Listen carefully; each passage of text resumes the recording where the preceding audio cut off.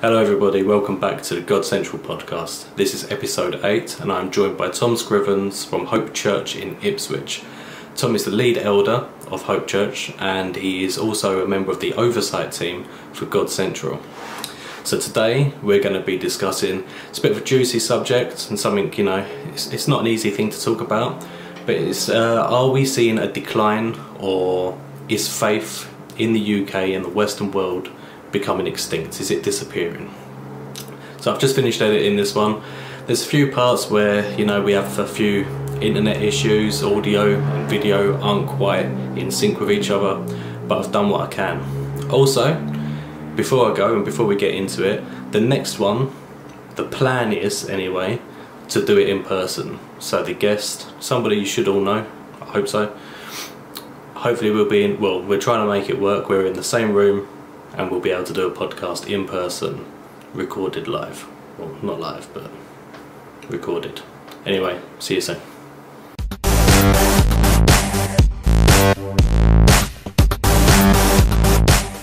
Alright. Hello Tom, how you doing?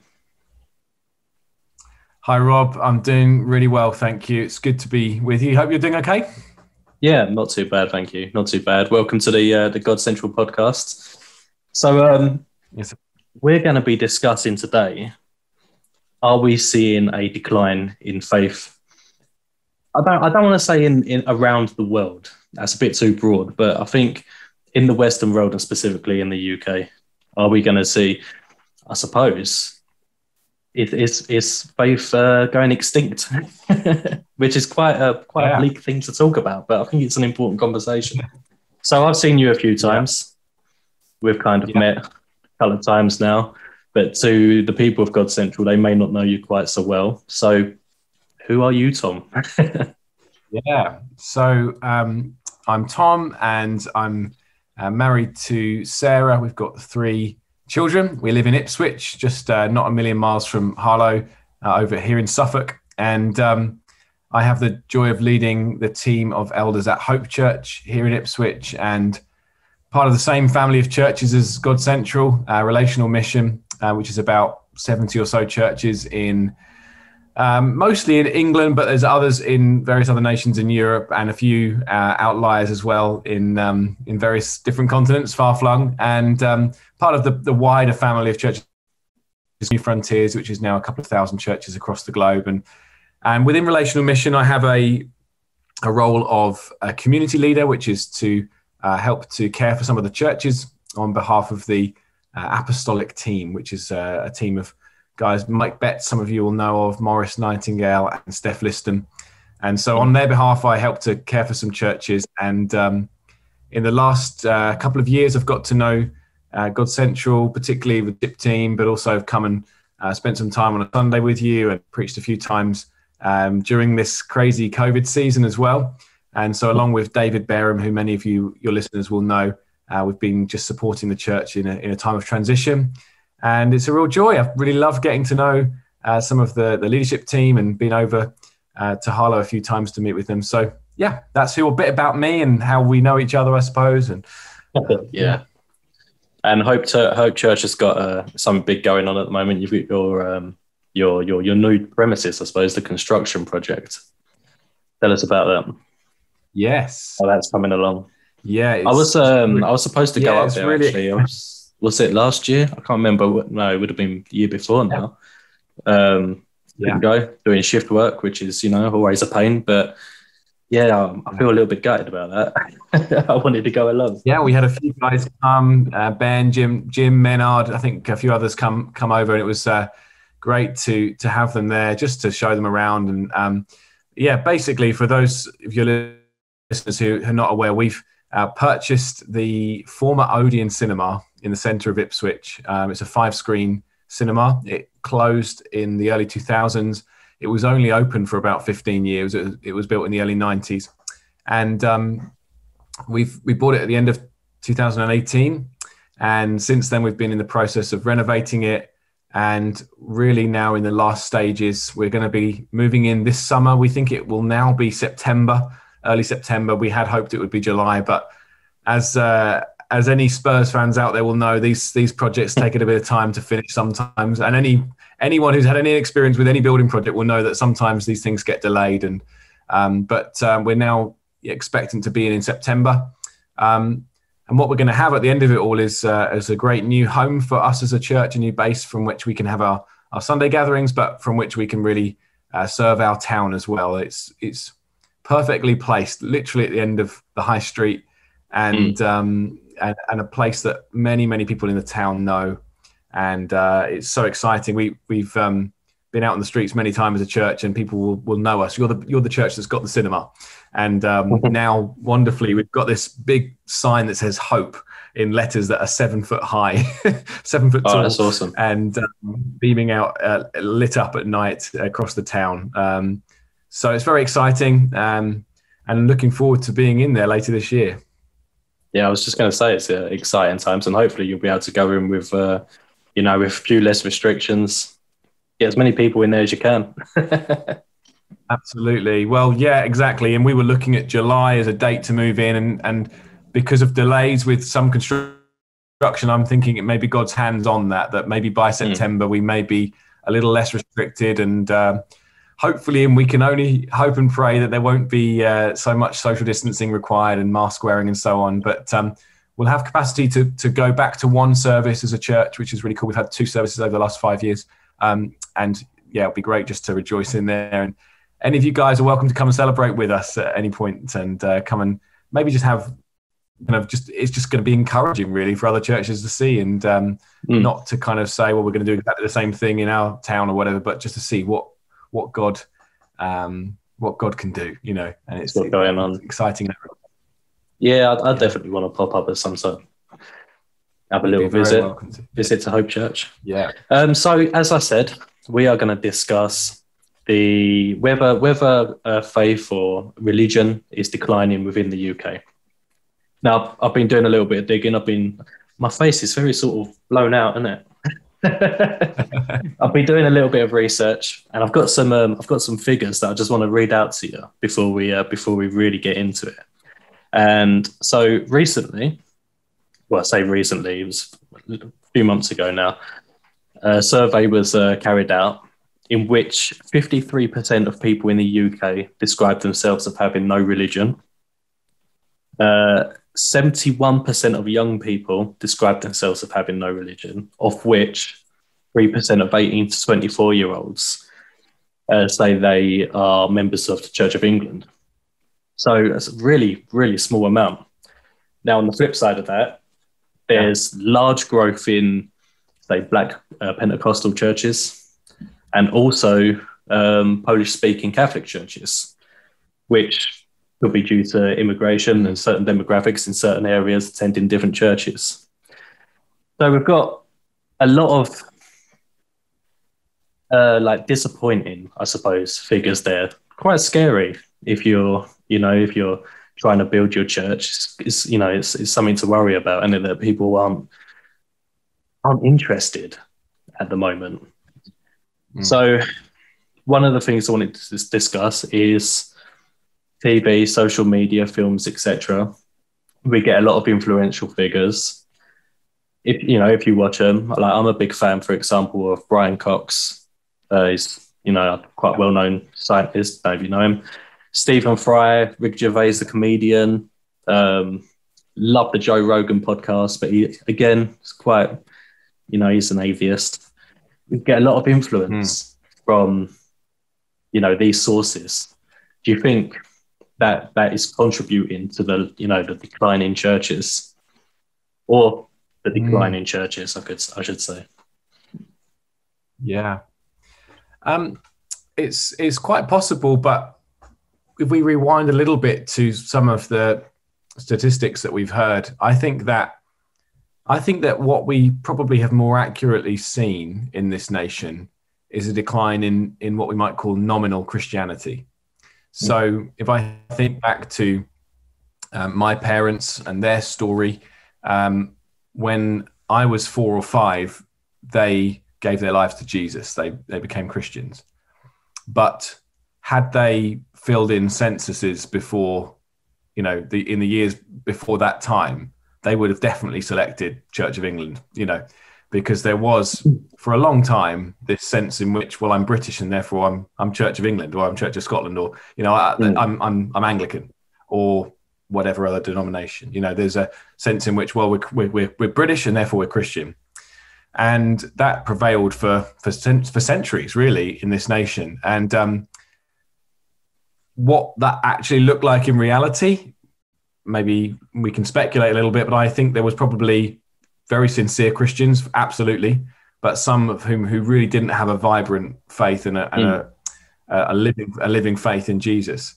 And now, because of influences, some of whom you've mentioned and some that preceded them, it is no longer fashionable to say, I'm a Christian. I think it's Frank Skinner who said, you can be anything in this nation except a Christian. There's a lot of mockery of Christianity and of faith in general, but particularly I think of Christianity, there's a lot of that. And so it's not the fashionable or done thing to say I'm a Christian. Now, I do think there will be, when this latest census that we've just completed, when that is all revealed, I think there will still be quite a high amount. I think there will still be a big percent of people who say they're Christian. But does that really tally up with the amount of people who week to week are in church and, actually living out an active faith? I think there will still be a much higher amount of people who say they're Christians. But what we are seeing, I think, is a decline in nominal Christianity. And I actually rejoice in that, because although that means our culture is drifting more and more from some of the things that we hold to in the scripture, in the Bible, whilst our culture may be, as a result, shifting, I do think that there'll be a lot less people for whom they think that they know Jesus, but they don't. And the key thing is knowing Jesus. Jesus says in Matthew 7, some of you will say, Lord, Lord, you say the right words, but you don't know me. And so in some ways I rejoice in the decline of nominal Christianity. I think, well, no, I want to see people reached with the real gospel message of who Jesus is and what he's done, and not have people just kind of ignore it because they think, well, I know it already. I got christened as a baby, and I went to a Church of England school, and I kind of go once at Christmas time or whatever. So I think we're seeing a decline in nominal Christianity. I think, as you've put your finger on, there are places in the nation where Christianity is on the rise. I believe it's London, actually, which is one of the few places in the Western world where Christianity is rising pretty rapidly. But cultural, the personalities, the guys that you mentioned, absolutely, they play a part in that. Another one would be David Attenborough, who, he's a sort of national treasure. And I don't know how this guy can present such beautiful shows with beautiful images and remain an atheist, but he does, and there's people like that who undoubtedly have influence. But I think that there has always been those who have had influence in their nation and culture that have opposed Christianity, and yet it's never been squashed, it's never been eradicated, and it's and so that gives me hope, but certainly they have influence, and not just those that oppose, but actually there's influences in all kinds of areas with TV and social media that may not be explicitly opposed to the gospel and explicitly atheist, but that actually are very, are very attractive and are very kind of alluring, as it were, and draw people in that may not be saying, well, there's no God, or Christianity is false, but actually are, there's all kinds of things that kind of are at play in the world. So. Yeah, absolutely. If I think about it, it's interesting that you say that, because out of my family, I am the Christian. I am the one they consider to be odd. I'm the only one. If I think about my mum, my dad, when I was young and they were completing those census surveys, I guarantee that they put Church of England on it. We didn't go to church ever when I was a kid. The only time we ever went to church was when my sister was getting christened, or there was a wedding or something like that. And again, the christening thing, I find that it was just like part of I suppose like the national identity. People just got christened. Yeah. Why? Why did I get christened when that was it? That was all that happened. I mean, since being baptized, but it's such a strange thing to do, isn't it? So it is like a rite of passage and an excuse to kind of get people together, a nice excuse to get people together. But like you, I mean, my parents had me christened, and then 4 or 5 years down the line, they actually themselves gave their lives to Jesus and got baptized. And then I was baptized when I was 16, and they would look back and think we wouldn't do christening. They would sort of think, well, what was all that about? But it was just a thing that they did. It's a bit of a rite of passage, isn't it, for many people? And I think that the more that declines, I rejoice, because I think that there'll be less and less people who think they know it when they don't. You meet people say, I've been christened. Well, that doesn't really necessarily mean anything unless you've got an active and living faith. So, yeah. Now, that being said, we see, so another survey that I had a look at recently was Central and South America. Huge population of people. I couldn't tell you how many people are there, but 90% of people from like both the nations within the Americas, I suppose, identify as Catholic. And when you look at those nations, they are very, Catholic is there. You know what I mean? It's like it's at the forefront. You see it. You see people practicing it daily, people praying, etc. You see that a lot. In comparison to the UK, where you don't see it quite so much. It's sort of, I don't want to say hidden away, but it's not part of the national identity so much as it is elsewhere. Which again, I don't know if you're the same as me. I find that a little bit sad for the UK. I find it a little bit disappointing. However, your argument is valid still in that it's kind of, I think maybe in South America, etc., they're doing it just because that's what they know. Do you know what I mean? That's always been there. Does that make sense? Yeah. Yeah, absolutely. And I spent, when I was 18, I spent 6 months living in Mexico and saw a little bit of that firsthand. There's some stuff that really disturbed me, actually, seeing, some of the days when they celebrate, a random virgin that turned up in their town 500 years ago, whatever, like a vision of not always Mary, just different virgins and stuff. And they'd be carrying these statues through the streets.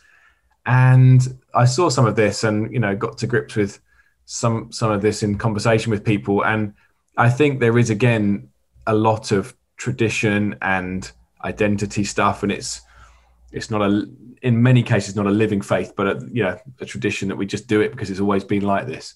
Now, the positive side of having a Catholic identity as a nation, the positive side could be that, well, there might be some laws that actually protect Christian ideals and so on, and in case in law those things. But I would in some ways I would almost prefer to be in a nation where people didn't assume that they knew it when they don't, in our nation, increasingly the laws are going to go into places where we can't kind of support them. And yet I think that in history, that has often been the kind of time where the church has shone all the brighter and more people have come to genuine faith.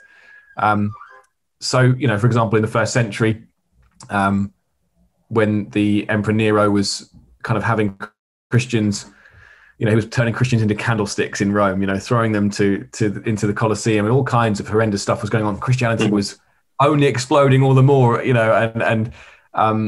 so there clearly, though, has been such wonderful things as a result of the growth of Christianity in this nation, whether genuine and nominal. So, for example, we've got so much heritage in this nation, the education system, hospitals, the NHS, all kinds of stuff that's been built upon Christian values. So there's so much to celebrate there. But I'm also, I'm not disturbed by the fact that we may be swinging in a different way culturally, because I just know God is he's gonna cause his church to shine all the brighter. But there is such encouragement, even in South America. There is a growth of vibrant, Jesus-centered Christianity. Not sort of heavy law stuff, but actually really good stuff going on in South America, Asia, Africa, which I think many people would know anyway. But and also in the Middle East. I'm speaking to a friend of mine who's ministering in the Middle East. He can't even tell me what the nations are because of the delicate situation. But incredible stuff going on with thousands of people coming to faith, and in some cases they happen to practice that faith quite covertly. But amazing stuff going on. Yeah, no, I've heard stories myself about people having to, desperately wanting to practice their faith, but having to do it, secretly, as it were. And it's maybe one day that would change.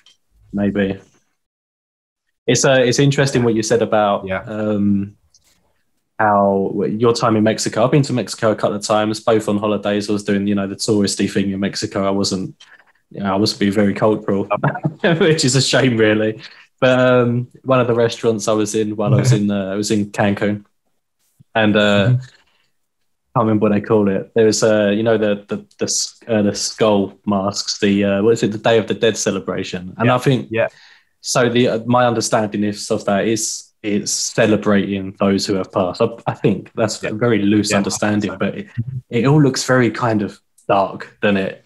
I don't get it. It was a bit of a shock when I saw it. I thought, oh, okay, it's a bit different. It does look very dark. There's a James Bond film, isn't there, where that's the beginning of the film, and he's avoiding the baddies going through that kind of march. Yeah, it's very, very strange indeed. But from what I understand as well, it's trying to honour the dead. But it's an unusual way of doing it to our absolutely to our eyes anyway. Absolutely, definitely. So, touching back on the first thing we spoke about was, so where I said about outside influences or influences on TV, etc. This kind of leans into that a little bit about our modern values. I want to say modern in inverted commas, but our modern values sort of pushing, traditional Christian beliefs aside, especially amongst young people, because when I see churches, it's the young people that are lacking a little bit more. They go along with their parents and then they stop attending church once they reach 18. They might come back a little bit, a few years down the line, but that's something I personally believe that we see modern values sort of pushing aside our traditional belief. Mm-hmm. What do you think of that? I think that modern values are clearly there's so many that we could even touch upon here that seem to be so opposing some of the values of the Bible. What is interesting to me is that even some of the things that someone who's an atheist might hold as certainties, like human rights and equality of everyone's equal and so on. These are beliefs that are grounded and have naturally come from Christian beliefs. For example, Genesis 1, that God made men and women in his image, that has underpinned Western society for the last couple of thousand years, and other societies long before that as well. And so all of the kind of modern movements and ideas, whether they acknowledge it or not, which they won't acknowledge it, but they do actually come back to, well, all human beings are made in the image of God. That's ultimately, if you trace the roots of a lot of the kind of pushes for equality and rights, they come back to this idea that all men and women are created equally. Mm-hmm. That there's something about humans that is special because we have the image of God in us. And so, yes, there are some things that are now opposing Christian beliefs. But I think we have an opportunity to actually say, where's that come from? Where does this idea come from? And I think we can actually point people to the fact that a lot of the assumptions underneath their beliefs are actually they're rooted in Christianity. There's a really good book for any of your listeners who are avid readers. There's a book called Dominion by a historian called Tom Holland, who is not a Christian, but when you read the book, you think, how is this guy not a Christian? He seems to say things that are like so profound.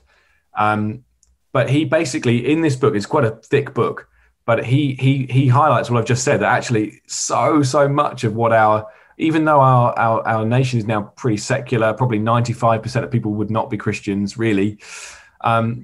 He says so much of what we assume, so much of our arguments are actually grounded in Christian arguments and things that have been so impacted. So maybe if anyone who's been interested by some of that stuff, then get hold of that book. It's a big meaty book. You'll be reading it till Christmas time, but really really fascinating. And this guy seems to be so insightful, and yet doesn't identify as a Christian. So yeah, I think modern. I mean, there's so much. There's a minefield of stuff out there, isn't there, that Christians have to navigate now. Absolutely. Yeah. But when we're discussing these things with people, I think we don't want to get caught up on we want to get caught up on who Jesus is and is he who he said he was? Did he rise from the dead? And if he's who he said he was, if he's the Son of God, if he's the always existing Son of God, if he really died and rose again, then everything changes. Mm-hmm. So that's kind of what we want to get people to see Jesus for who he is, rather than kind of the intricacies of the culture wars and so on. That doesn't mean we shouldn't. It doesn't mean we shouldn't be thinking these things through and having reasonable discussions and that kind of stuff. But I think a key thing is we want to get people to think about who Jesus is, and he is undoubtedly, with no bias, he's undoubtedly the most important figure in all human history, undoubtedly. And so we've got to get people to see, okay, what is this all about? How is it 2021? Well, it's 2021 because of Jesus. He split history. Yeah. And so we've got to help people to engage with who Jesus is. And I think we can get distracted with some of these big, modern ideas, which underneath them all have Christianity anyway. So it's true. It's true. Yeah. It actually reminds me of the last podcast was with a lady from the Faraday Institute, and one of my questions was, I was basically asking, how can the Big Bang Theory and creationism work hand in hand? And the way she answered it really was, I mean, long story short, because she's a much smarter person than I am, but she said, "Don't matter, does it? Why are we trying to figure that out? At the end of the day, we've got to bring it back to the root of what we believe, and that's the love of God, etc. Why are we trying to?" And she's right, and it's the same thing as what you're saying. Really, I mean, modern values, like you said, are rooted ultimately in our beliefs, and they're the people that are creating the new laws, etc. They're from the same society that we're from, so their belief goes back to probably somebody in their lineage who was Christian and believes exactly the same thing we do. So I mean, absolutely, modern values. What even is a modern value? Like, what does that mean? So wow, yeah. So we see we're talking about the possible decline of churches. How does the church attract younger people? So again, we're talking about modern values, possibly pushing aside our traditional values or not. How do churches appeal to young people? How do you draw people in and talk to God talk about God to them? Yeah. Like, what is something Hope Church does to attract young people? Yes. Yeah. Good question. Something I'm very passionate about. I didn't say at the beginning, but one of the other things I do within our family of churches is I lead an event called Sent, which is for students and 20s. And we've not met this year because of COVID. We're looking to get going again next year. But I'm very passionate about churches reaching and raising up those in their late teens and 20s. I think one of the things we've done at Hope, I don't think we're smashing it, but we do have a lot of young adults, which is great. I'm praying for many, many more. A key thing is community. Community is, building community which is attractive because it's it's real, and it's not kind of this false kind of, well, we turn up for an event on a Sunday morning and that's it, but actually something that's real and authentic. I think that is probably the key thing. I'll give an example. We have a football team as part of our church, and we compete in the FA League. So we're not in a church league or anything like that. We're in the normal league. Probably, let's say in a squad of 15, maybe half of the guys are Christians and half are not. Mm-hmm. And what the Christian guys in the team are modeling so well is life on life. We've got a bunch of guys that live together, house share, and they're on fire for God, and they really they do life so well. They have people pre-COVID have people in their home, but they probably start doing that again now. And other guys in the team are looking in. We've seen a guy get baptized, now part of our church, which is wonderful. Another guy who, to be fair, had a Christian upbringing but was wandering from God, got baptized. He's now the captain of the football team. But we're seeing this, I think, this community, and it's replicated in other areas of church life where there's real community, where there's life on life. I think that is a big thing. And then, so that's a community element. And then on a Sunday with our Sunday gatherings, no doubt it will be the same for you guys at GodCentral, is just wanting to proclaim Jesus every week. So I think you can do that whether you're doing some teaching on I don't know, something from the Bible. You can always bring it to Jesus, and always bring it back to the cross, and always speak to the room as if there are not yet believers present, because there normally are. There's normally many people in the room who don't believe. So I think those are key things. Just attractive community, living life on life, living it like we believe it. And I think young people want to see. I think young people are intelligent, and they see through stuff that's not genuine. And if you don't believe in the product you're selling, as it were, that sounds very crass. But if you don't believe in the product you're selling, I don't think young people want to know. And I think when they see some people who believe it, but actually, and then live it out as well, radical community, generosity, open lives, I think they're attracted to that. Absolutely. And then clear proclamation of Jesus, whatever you're teaching on, and we do need to teach the Bible, but whatever you're teaching on, all of the Bible can be brought back to Jesus.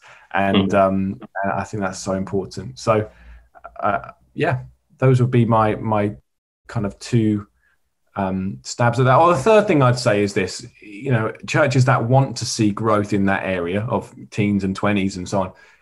I think with the people that you've got already, invest in relationship. My story was from my parents becoming Christians at age of 4 or 5, I grew up in church. Teenage years, really hard. Only Christian in my class, probably one of eight Christians in a school of 1,500. That's the reality for most young adults and teenagers at the moment. So there were some years where I was going on to church, but I was embarrassed about the fact that my family went to church. I didn't want people to know. I wasn't living all out for God, but there was relationships still there. So, guys who just befriended me and who just had me over for pizza and watch football or whatever. And there's going to be probably times where people that you're kind of getting alongside are nowhere really not in a great place to go, but relationship, and then there'll come a time. When you have like attracts like, mass attracts mass, and you'll see a growth in that kind of age group in a church. I think that's invest in the ones that you do have amongst you, and invest in relationship. I think that's a key thing. I think it's very important, very, very important. One of the so I used to do the youth at GodCentral, and I think back on New Day. So I forgot what it was called then. That's terrible. Yeah, I think back on New Day, and so the two lads we took were 13 and 14 at the time. I think maybe 14 and 15. I'm not sure. Yeah, and I thought when I was their age, I wouldn't have told a soul that I was going to a Christian camp. With however many thousand other Christians. It's such a I think you touched on it earlier. Like, it's not cool being a Christian at the moment, is it? Do you know what I mean? Like, if you're a teenager being a Christian and going to church on a Sunday and going camping with your Christian mates, it's not the coolest thing in the world. Which was why when I used to take the youth out, I really wanted to level with them. I really wanted to talk to them like they were adults. I didn't like the whole, you're teenagers, we're going to, do the whole teenage thing. We're going to have adult conversations. And we used to sit around the table having a debate. And for me, I mean, other people do it in different ways. For me, I think that worked well because they engaged. Do you know what I mean? It made them think. Don't get me wrong. A lot of the time they'd get distracted by phones and whatnot. But it made them think about their argument or how they wanted to present their opinion. Yeah, which is how I would like to, if that's the target audience, how I would want to draw people to like the debate, as it were. Make them let them have an opinion and hear it out. Do you know what I mean? Yeah. So very young good. people. Yeah. Yeah, and again, I think that needs to happen not just with young people, in my opinion anyway, but all ages. I've done a few alpha courses, sat in on a few of them. And a lot of the time they're the same questions. That could be a 45-year-old person asking the same question as a 14-year-old person. Yeah. Do you know what I mean? Yeah. Engaging with people and answering their questions and having that debate. And even if it's a negative debate, even if it's not going your way and they're very stubborn, I think it's good for them to see, like what you were saying, like how you live as a Christian. Yeah. Does that make sense? Am I making any sense? Absolutely. Well, Paul writes in 1 Thessalonians, he says, he's talking about the time when he planted that church in Thessalonica, and he says, you saw how we lived amongst you. You saw not just our message, but you saw how we lived, and that was something transformative. And so there's that access there where people can see you processing the big things in life, because you and I know that Christianity doesn't guarantee you an easy life. There's going to be hardships, there's going to be suffering, there's going to be things that you're perplexed by, and people to see that in your life and see how you handle it is an amazing thing. I spoke to a lady at Hope Church a week and a half ago. She gave her life to Jesus in our Sunday service, which was amazing. I went to speak to her after the service. I said, what's been going on in your life? She said, 7 years ago, my friend died and he was a Christian. And the way he died made me question. He made me question the meaning of life because he was so trusting in God. And she said, and I've been on a journey and now I've finally come to church. And it was her second Sunday in church and she's given her life to Jesus.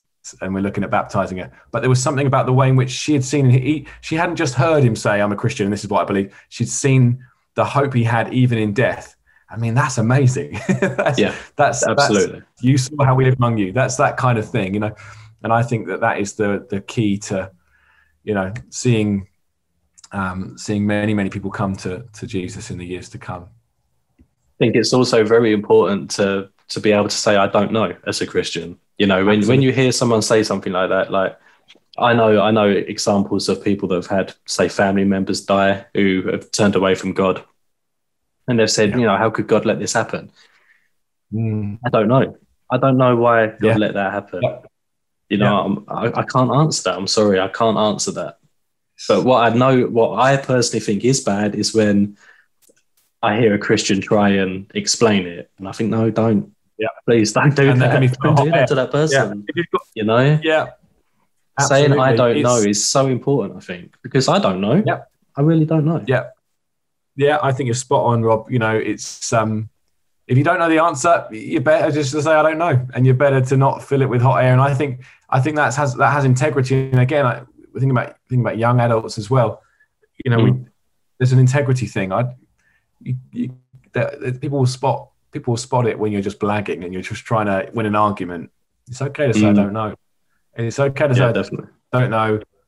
You can say I don't know, but I do trust that God is good, and but I don't know why that happened. It's a mystery. It's stuff we see every week. We think, why on earth does that happen? Absolutely. Yeah. I wish I knew. Yeah, exactly. You know what I mean? One day we will. You never know. Yeah. Well, one day. So we're going to go on to growing the church as a whole. So I suppose you fall into the danger of what we was talking about earlier, of it being, religion for the sake of religion, as opposed to having a personal relationship with God. But how does, let's say our church, our family of churches, how do we grow as a family of churches, or how does the Church of England grow? How does it appeal to, more people? Because the Church of England, especially, that seems to be declining in comparison to other churches in the UK. How do they appeal to more people? Yes. Well, I can tell you how not to, and that is by simply trying to change to be more palatable for the culture. Because what has happened is some of the kind of churches within the established church, not all by any means, because there's many wonderful, faithful Church of England churches that are growing and thriving, and praise God, I cheer them on. Where there has been this kind of, well, we can't say that and we can't believe that because that would offend people. Those churches are the ones that are dying. I don't know if you've even seen this week, the Church of England have actually issued some guidance to Church of England schools to say, be less preachy to people. I don't know what to make of that, but they're saying, have songs in your assemblies that are less confessional and more generic and so on. I don't know what to make of that particularly, but what I underlying that is this thing of we don't want to offend, and the gospel is offensive. It's beautiful, and we don't want to cause offense through being horrible people or saying stuff that we don't need to say. But the gospel of Jesus died on the cross. He's the Son of God who was sacrificed in our place because we needed it. We needed someone to take the punishment that we deserve because we all have fallen short.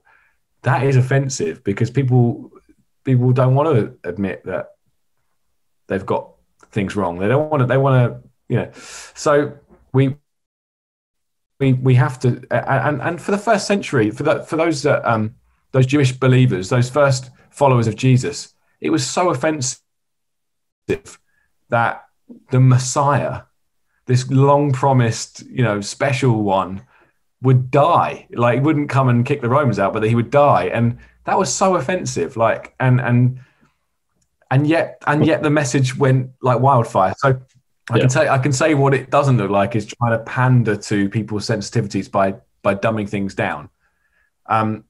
We absolutely have to preach Jesus crucified and resurrected in our place before we start telling people they've got to change their lifestyle. Like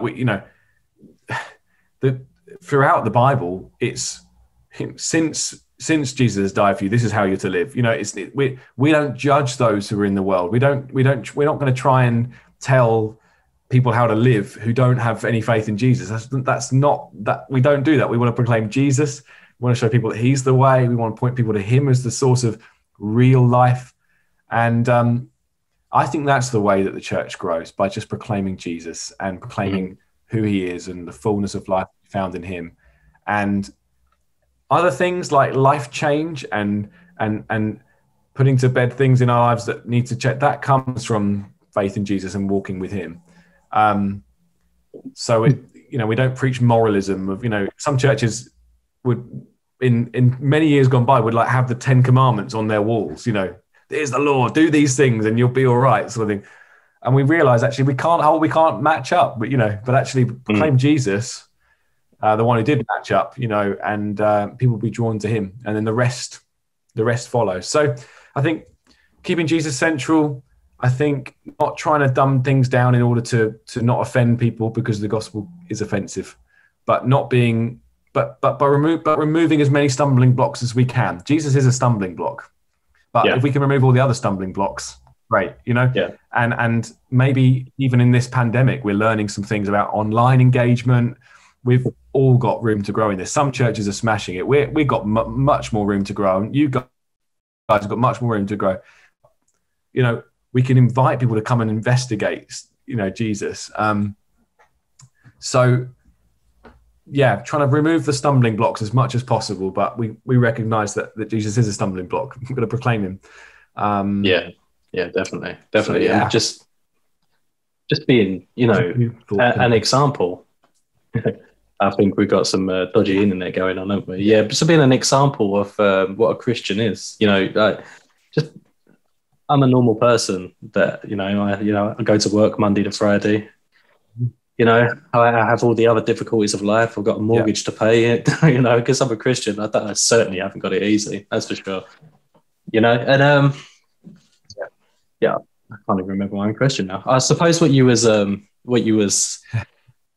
talking about earlier on was it's kind of the danger of church and politics, and it's sort of the line getting blurred there. I think that's what you're seeing sort of, and what you're describing with the Church of England, where the Church of England is appealing to the masses and trying to appeal to everybody.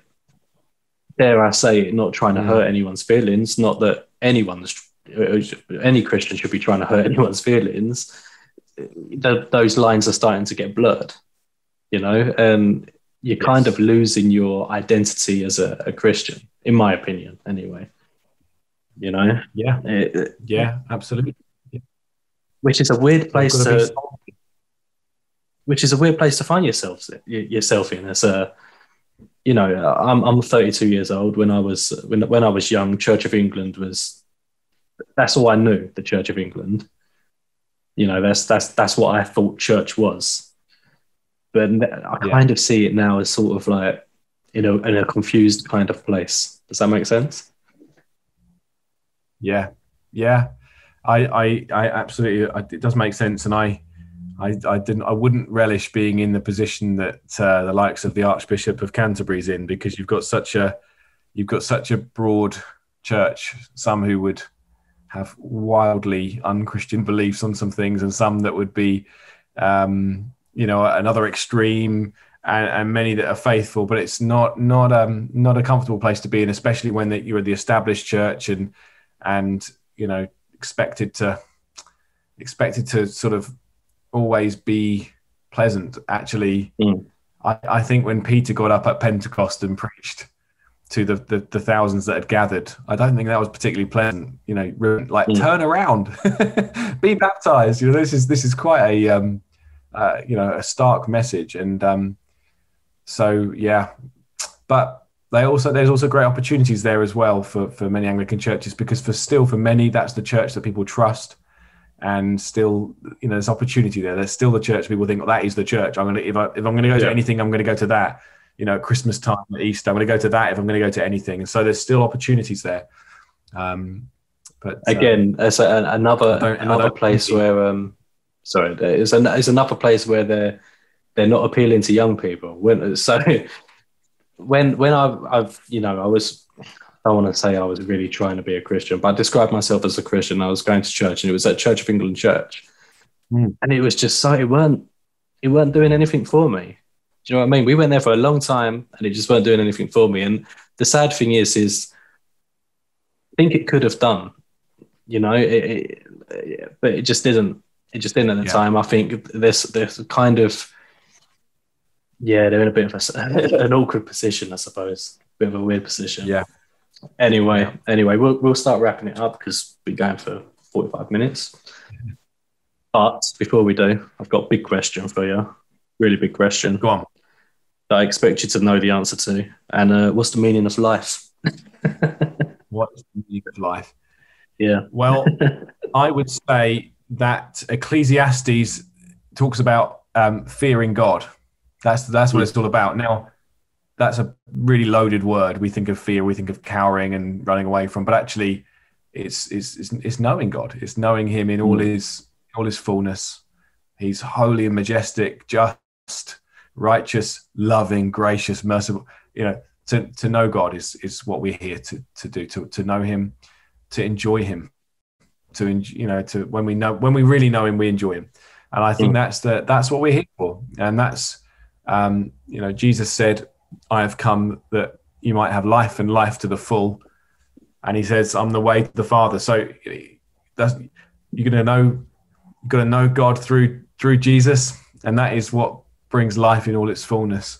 Walking with Him, and nothing else satisfies, and that's why we're here, to know Him. That would be my stab at that answer. Yes, good answer. That word though, that word fearing, I might have to do some research on that one. Lee Bradbury, I'm sure you know him. I reckon there's a few interesting translations there that would absolutely different meanings. This will be probably the wrong way around on your screens, but this book, Rejoice and Tremble, I've started reading. I'm about halfway through. There's another version of this book which is a little bit less wordy, but the tagline of this is the surprising good news of the fear of the Lord. And it unpacks what when the Bible, and it does in many places, talk about the fear of God. It unpacks what that means. And essentially our understanding of fear is inadequate. But where Ecclesiastes talks about, everything's meaningless, and the key thing is to fear God and walk in His ways. I think it's talking about knowing God for who He is. He's not just creator, but He's our Redeemer, and to enjoy Him. But that is a good book to get into if you like your theology and so on. This is a good book. He has this guy Michael Reeves, who's a brilliant author. He has written another version of this book, which is a little bit. I think I probably could do with getting the slightly more simple one, which I might do at some point. Do you know what? I find that really interesting, actually, because again, as a young Christian, the theological side of things used to frustrate me, but now I appreciate it so much more. I mean, I come to God. I say this on every podcast. People are probably fed up with it, but I come to God sort of mid-20s, and the theological side of things, and the answers behind, the meanings of the things we read, they help me make sense of what's going on, what it is I'm reading, what it is I believe. So books like that I think are great. I might have to have a look at that one myself. So anyway, Tom, thank you for coming in. And that's fine. And when the church is ready to go, I'll have to pop up, have a visit. You'd be really, really welcome to, and also all of your listeners as well. It'd be really great to have you come visit. Of course. Thank you, Tom. See you later, and see you everybody else. Take care.